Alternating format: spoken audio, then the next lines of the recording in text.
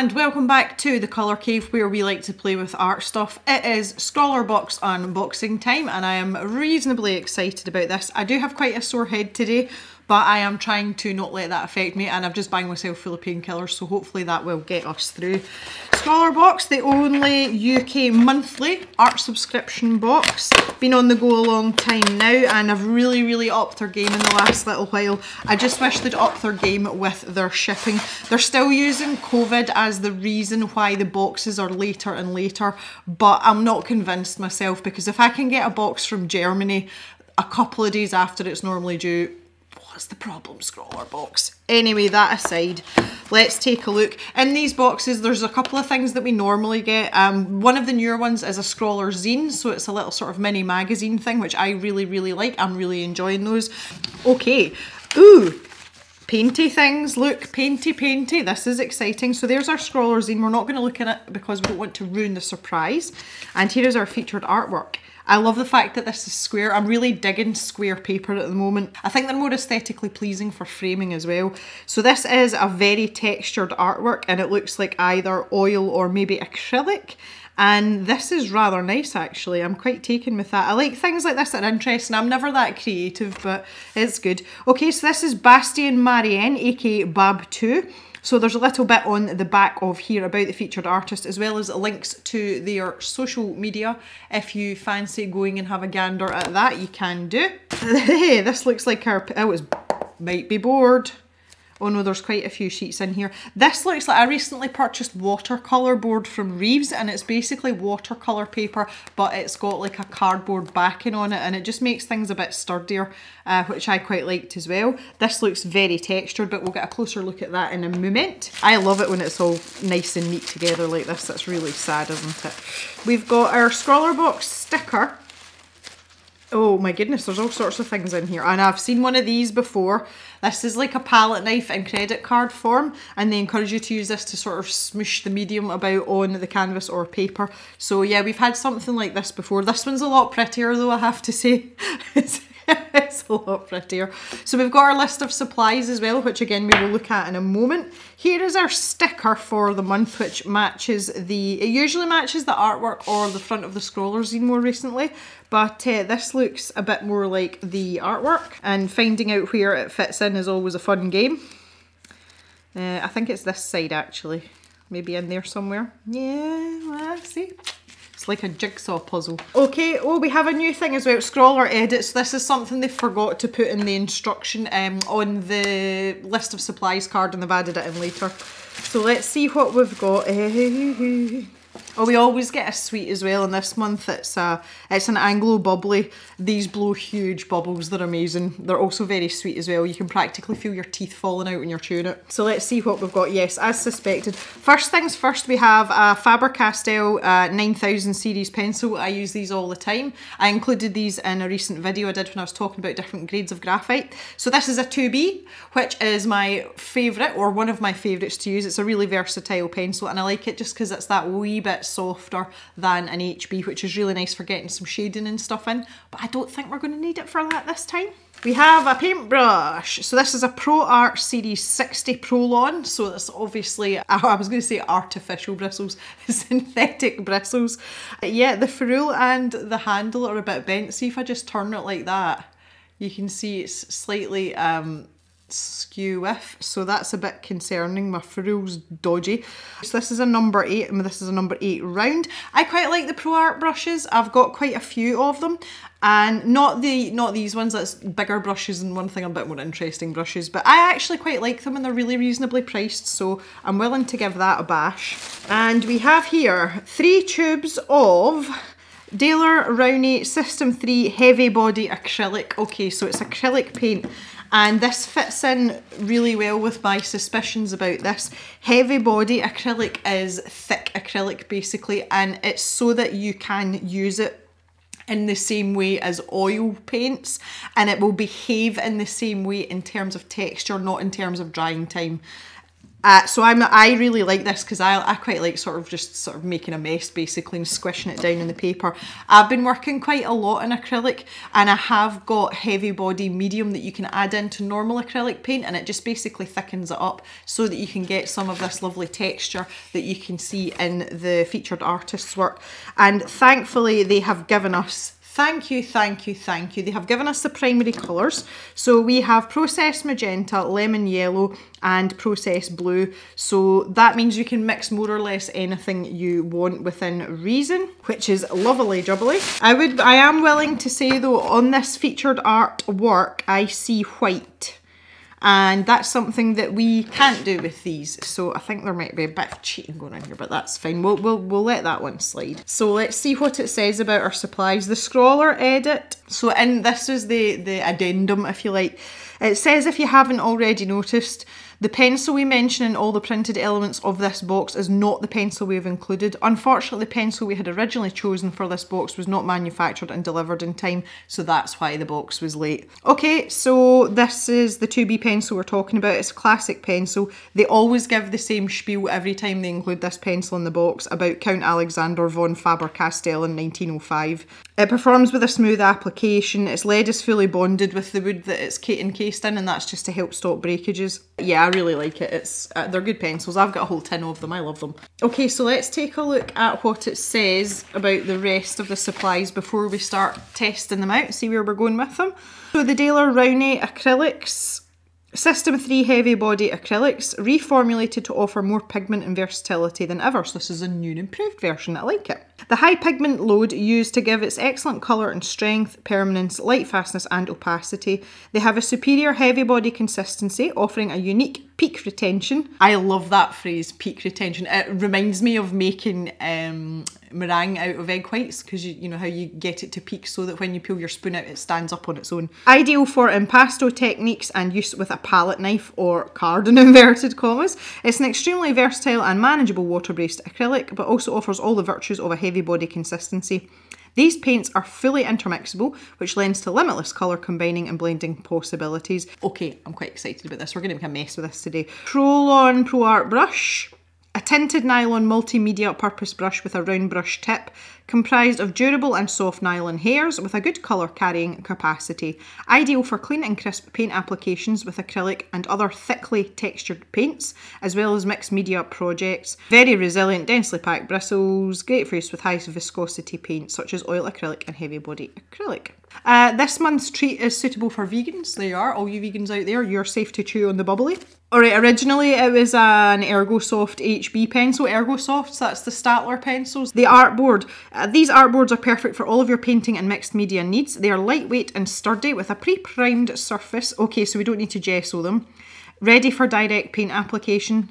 They are hard-wearing media surfaces laminated with Optima mixed media paper, ideal for all of your artistic masterpieces. There's 3 of them, that's good. I do want to test the supplies out on one of these. The really good thing about stuff like this is, and I'm hoping this is sturdy enough to do with, normally with things like this you can gesso over it. You can either use white gesso or even white acrylic paint and just paint over them. It means you're not wasting a canvas and you can actually use it for something, you know, an actual artwork rather than just messing about testing out the materials. It talks about the palette knife. The palette knife card is great for creating various textural dimensions to your artwork. You can cut it, slice it, bend it and more to bring texture to the heavy body acrylics. It can also be used for mixing your colours before application, keeping your paints pure and your brushes clean. Scrawler challenge, facial topography. Oh, that's interesting. So when we're talking about topography, it's usually the peaks and troughs of things, which obviously we've got this kind of paint. And I think I know already what I'm going to do, which is awesome because that doesn't happen very often. But first of all, before we get cracked into the Scrawler challenge, I'm going to take a quick look at this Scrawler zine and then we'll have a play about these materials. Yeah, okay, so it talks about the artboards and a nice round brush tip. So Bastien, hello Bastien. He talks a little bit here about the different things about his style and his different paintings. So this is quite a nice little interview, so grab your coffee for that. Scrawler tips for the paint. If you've never used acrylic paint before, I highly recommend reading this. I keep forgetting to do that. Thankfully I have been playing about with acrylic, so I'm feeling a little bit more comfortable about it. My favourite part is the Scrawler gallery, and these are just absolutely lovely. I really, really enjoy looking at everyone else's artwork, but it's really nice to see it on paper and not on a screen. So we can see lots of different people's take on the box that had the Derwent Inktense blocks in them. So we're talking a little bit about texture here as well. I like this little section here about different techniques and things like that. That's always quite interesting. And then they have an update section. I'm not going to spoil all that for you, obviously you want to read it yourselves, but that's just a nice little bit of reading with a cup of tea, probably on a Sunday morning, so it might be an idea to go and get your cup of tea out and start flicking through. So we do indeed have 3. They're not ridiculously stiff, you know, they've got a bit of give in them. Although there is texture on them, they're not... I wonder if this is always really difficult to try and show you. You'll see it once I put some paint on it. There is a texture there, but it's not really knobbly bobbly. So that's pretty good, because if you want to use your pencil to do like an under sketch, the more textured the board or the paper is, the more difficult it is to keep those lines neat and consistent, you know, because it just kind of like jiggles over the bobbles in the paper, which isn't always the handiest. But I think we're going to be good with that. Righto, so I've got my water. In addition to that, I've got an old rag here, and again, it's something I just like to keep handy when I'm painting. Oh, this is nice. It does feel very, I would say it's like a toothpaste consistency coming out of the tube, which is what we would hope and expect, otherwise we're in trouble.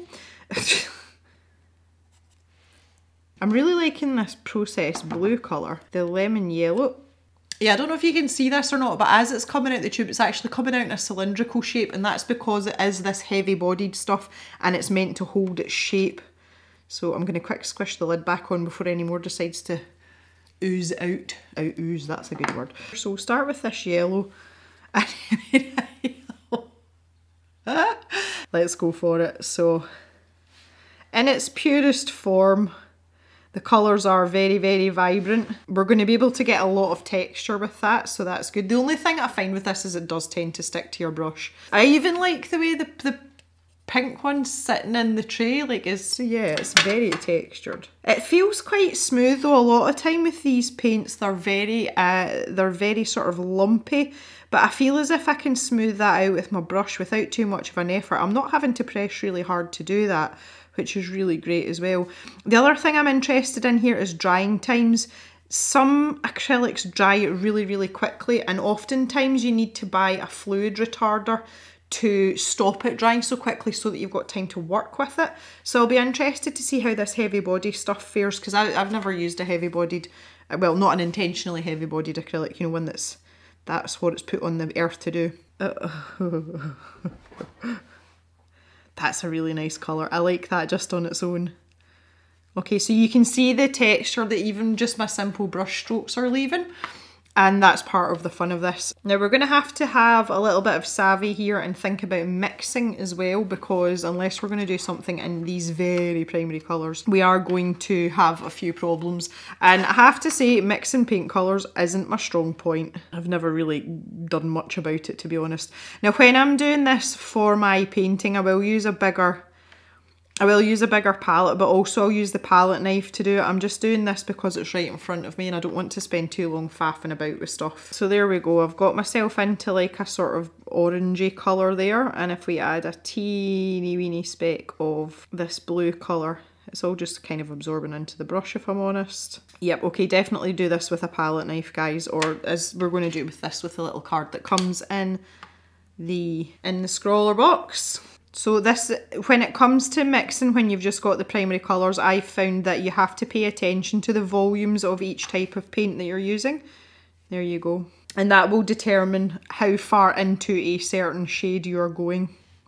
If I just add a wee tiny bit of yellow to that, and you can see we're starting to go into sort of like an olivey, greeny, almost brown colour. So that's something that you're going to have to sit and play about with if you're not familiar with your mixing.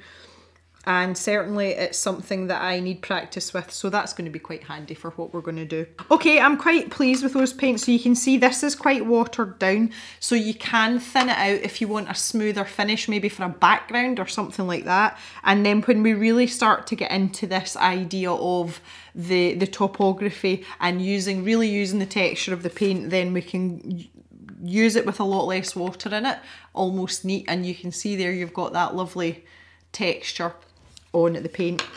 So I just wanted to test out as well how this pencil is going to go on this, what did they call it?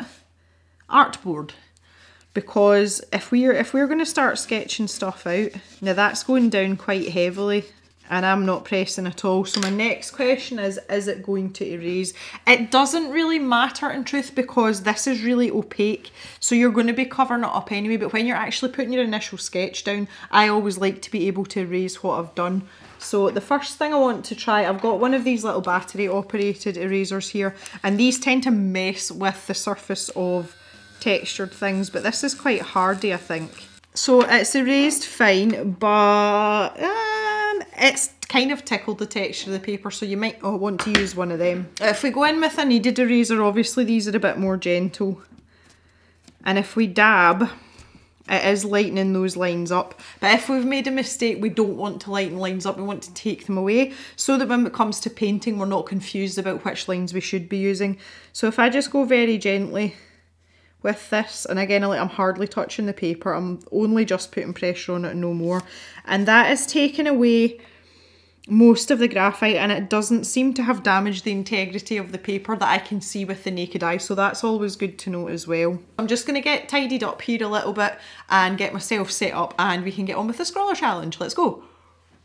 Alright, so I am ready to rock. As I've just been sort of moving stuff around here and tidying up a little bit, I've got a few concerns that have come to mind about what I want to paint. The thing that I want to paint, I am going to struggle with these three colours. If they had provided me with a white, things would have been a lot easier, so I'm a bit kind of miffed about that. I don't really go in for, you know, sort of alternative styles and impressionism, that kind of thing, so this is going to be really difficult for me, but I'm going to see what I can do, and it's going to push me a little bit, so why not? The other thing that I've done is I've just gone all out. The reflection that you can see from a ring light, this is my acrylic palette that I use when I'm painting at an easel for big pictures. The reason that I've brought this over is I'm going to have to do a hell of a lot of mixing, so I need plenty of space. So I'm going to shift this over to this side so that the ring light doesn't distract y'all, because we can't be having any of that.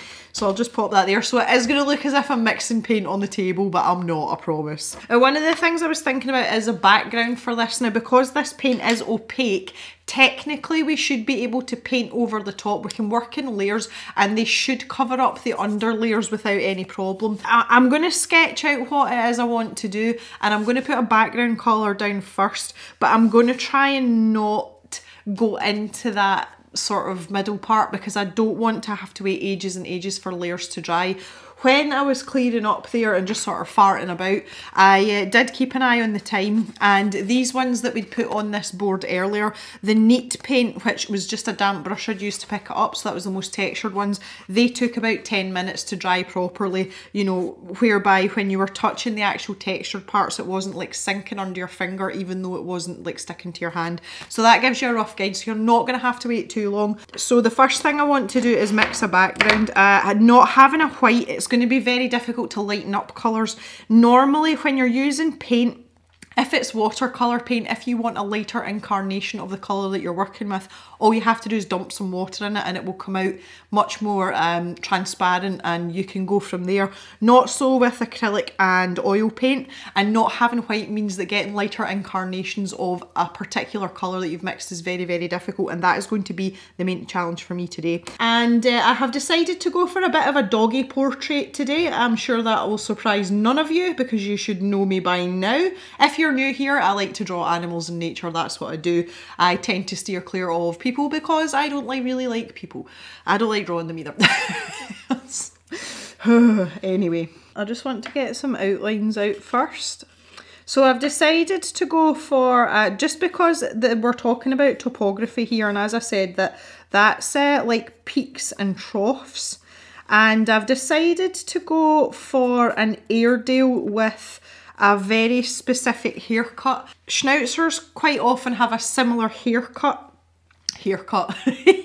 They're often groomed in the same way, and they have this lovely sort of slope, you know, they keep the fur quite thick up round where their eyes and their eyebrows are, and then they come down to their nose, so they look as if they've almost got like a hook in their muzzle, and then they have this lovely big long beard, and then they get trimmed in quite short, you know, in around their neck again, and I just love it. I think it looks absolutely adorable. That's kind of where we're going with this. So I want to have this lovely curve down here, and then we've got this part that comes into the mouth round about here, and then as I say, they've just got this big sort of hairy beard part.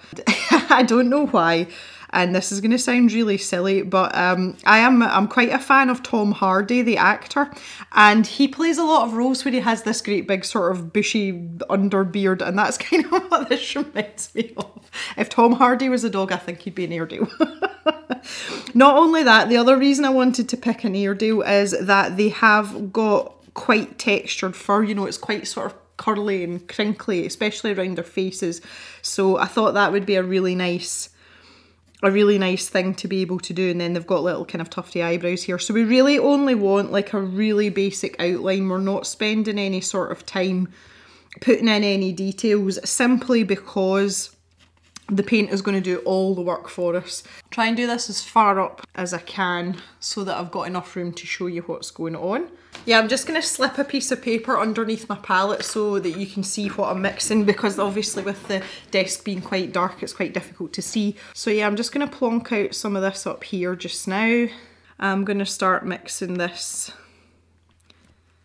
and see if we can get a little bit of green on the go. Try and get all that blue mixed in. I would actually prefer to do this with a really small palette knife, but in the interests of keeping things all about the challenge. And then I want to mix up some orange as well, and after that I'm going to mix the orange with the green to give me that sort of slightly olive colour, you know, heading into a kind of sagey green that we did over here. I'm going to have to work quite quickly here, and this is the thing I don't like about acrylics, especially not being proficient in mixing colours.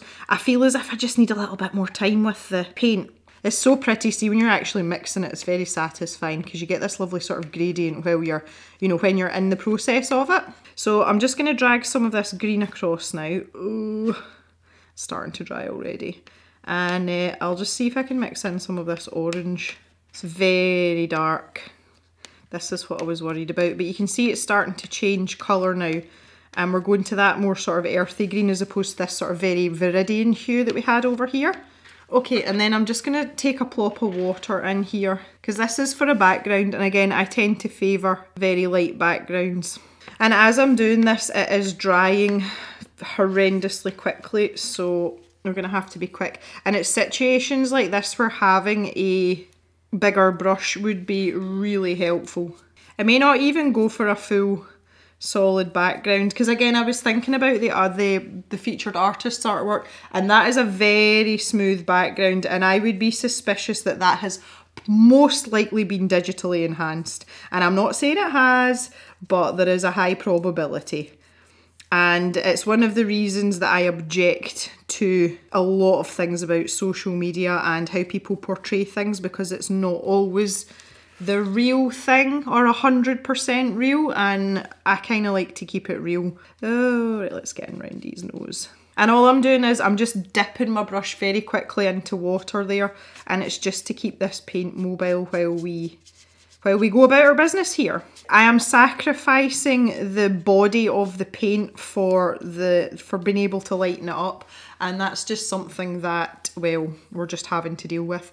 Right, so the other thing I need to do is I need to mix myself up some sort of dark colour, and again, I'm not likely to get black. So I'm just going to pick up everything I've got here and smoosh it all together. And even if it gives us some sort of muddy brown, that would be fine. I would take a muddy brown right now. And this is just for his nose and his eyes. I basically just want to pop in, and this is probably one of the only parts of this painting that I want to be really smooth, which isn't going to be the easiest thing to do, I don't think.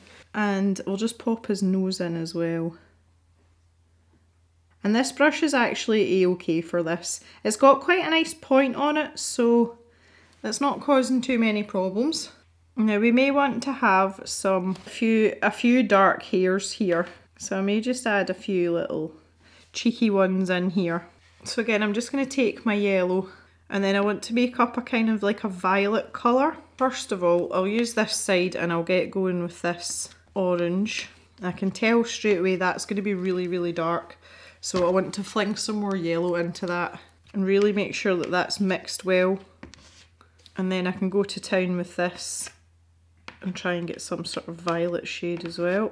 And that needs a lot more pink in it. Told you I wasn't very good at paint mixing.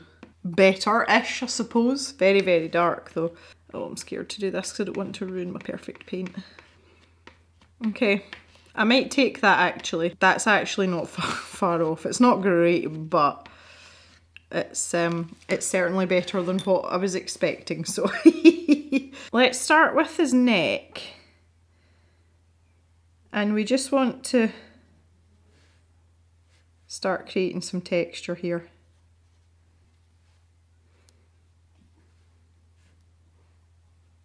Oh, that was maybe a bit thick for a first layer, but never mind.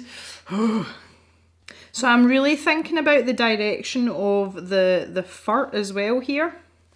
You know, and how it actually grows on the subjects, as it were. Now, and I know that their ears are actually quite smooth, so I don't want to be going ham with these brush strokes.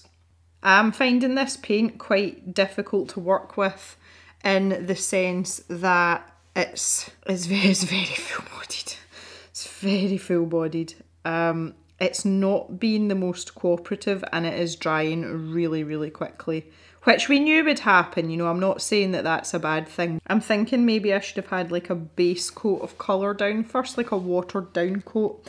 I don't know whether that would have been a good idea or not. I'm also thinking at this stage as well that keeping a white background would have been a better idea. Okay, so they've got these little tufty eyebrows that just sort of do their own thing. Now obviously this depends very much on the owner and how they groom them. So the other thing as well you'll notice is that my pencil lines are very gradually but definitely starting to disappear. Now the hair, and it's the same with every dog, they've got this kind of awkward spot at their collar where everything sort of comes together and they end up with a tuft that sticks out. On Pip and Jock I call it their mane. And it's just a really awkward bit of hair basically. Now the hair underneath the eye as well, and I've noticed this in a lot of sort of longer haired dogs, the hair always sort of comes down in a little swoosh like this. You know, it surrounds their eye. And then you can have everything else is pretty chaotic everywhere else. I'm trying not to be too careful with my brush strokes here, you know, because I'm thinking that we are trying to get this texture in, but I'm so used to being like really precise and, you know, very detailed and delicate. So that's kind of what I'm struggling with, you know, for myself right now. But I really want this part under here to be really dark, so I'm going to layer up some of this because we really want to show that he's got some sort of like shape in his face. I'm going to take what's left of this brown that I've got and I'm basically just going to smush it into some of this darker colour before it dries. Okay, it's like practically dry. And I just want to grab some of that and add in a sort of darker area here. Because quite a lot of the Airedales do have a darker section that runs down from the back of their heads. So you can see there, even with watered down paint, that texture is still sticking from the layer underneath, which is great. That's what we want. Now I'm not happy with his nose. I feel as if his nose has receded into his face. So I'm going to have to, and this is one of the brilliant things about acrylic paint, is that you can paint over what you've done. See, now I feel as if his eye needs to be bigger. Oh, I might have paved the way for disaster here, guys. Okay, so I've just cleaned my palette off a little bit, give myself a bit more space. Things were getting a bit ridiculous. The next layer I want to do is a layer of orange to go on top of this. I'm trying to think in layers here and how we're going to build this up. I seem to be quite heavy-handed with the pink. Wait till we see now, this will be too yellow, I can guarantee it. I just want to make sure I've got it mixed properly. And let's start thinking about getting a bit of dimension in here. So I wanted to keep this part dark. So we're not trying to she says, we're not trying to completely cover up what's underneath, but we do want to just keep adding more and more texture. And I'm aiming for the little white bits. Gonna have to let that part dry, because we kind of want this separation from the hair that's poking out from behind on the other side of his face to the hair that's actually coming down from his nose here. And we'll do the same up here as well, because we want this to be pronounced from the areas underneath. And I might just leave, in this area here, I might just leave that little bit of white. Isn't he adorable? He's adorable already. So into this now, what I've got left, I'm just going to add more yellow. Scoop it all up, squish it out. Scoop and squish. Scoop and squish. Okay, let's try this. I have to say my paintbrush isn't holding up very well. Okay, so now I'm thinking more about highlights than anything else. So I've got my kind of apricot-y colour here. Apricot-y. And I really want to focus this on the ears, just along this front part, because I really want his ears to be a bit lighter than this. And this part round the eye that I was talking about, and maybe down the front here as well. Now my underneath layers are starting to get quite dry, so I've got a lot of texture going on here. If I just tip it that way, you can see it in the light. There is a lot going on. Oh, that was far too much. Oh, okay. We're going to have to get a move on with this. Goodness me. I always think that the hair down the bottom seems to get really grubby. I know that's like, you know, there's obvious reasons for that, but I always just think it's quite funny. You know, the hair around their mouth gets pretty icky looking, especially when they get older. If anybody's ever had an older dog with slightly longer hair, you'll be perfectly aware of what I'm talking about. Around their eyes as well. Bless them. Okay, I'm going to take some straight yellow now and just sort of tap some of this in where we want those lightest areas. Yeah, his ear looks much better like that. So we've got most of the texture there now. It's not really about texture, it's just about trying to create some more contours, as it were. Okay, much happier with this now. I've sort of lost the curvature of his nose in all this chaos with this texture. But do you know what? I'm okay with that. I'm actually surprisingly okay with that. So let's just be at peace with it. Now I want a wee bit up here. And again, it's just to show that he's got some sort of jawline. Yeah, that looks okay, doesn't it? I don't want to go too far with this. And this is something, in terms of acrylic, I am still learning when the time to stop is. Like, obviously when it comes to pencil work, I know when to call it a do. Like, I know when enough's enough, but it's really difficult with acrylic because you just think, oh, I could just add a little bit more in there, kind of like I'm doing just now and ruining things. And I just don't seem to have that off mechanism yet. Okay, I think I'm getting very close to stopping here because it's starting to look okay. I don't want to ruin it. I'm not sure whether to leave the background alone or not. I really want to put some blue in the background. But I think it's too late for that now. I think I should just leave it be. And I've decided I'm going to go and get a little bit of white acrylic, and it is literally just to put a dot in his eyeball. In fact, I might even do it with a Posca pen. I don't know if this is going to work on top of here, but...